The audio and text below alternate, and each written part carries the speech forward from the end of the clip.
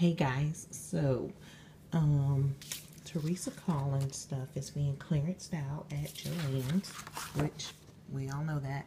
So this beautiful embossing folder, see how huge it is, 8.5 by 12. It was on clearance for $1.97.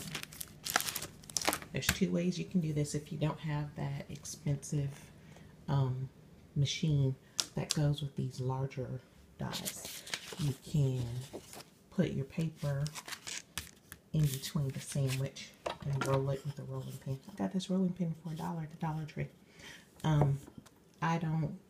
It didn't work that well for me, but also my hands are just weak, my wrists are weak. It came out faintly, not bad. You can still see the texture, and if you spray that with like a gold spray or something in an opposite color spectrum, it'll be really pretty.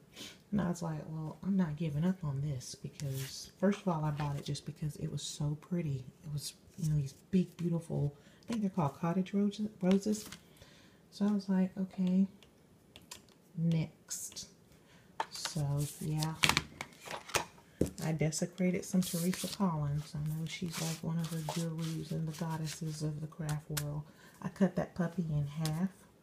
I used my Recollections paper, and I used my old Beat to Hell Big Shot machine. And yeah, I can work with that. Can you work with that? I can too.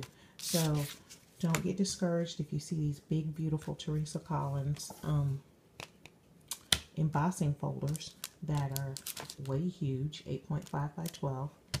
Buy them anyway at $1.97. If you have a cutting machine or you have a friend with a regular Big Shot machine, cut it in half, and you are still going to get a really great deal.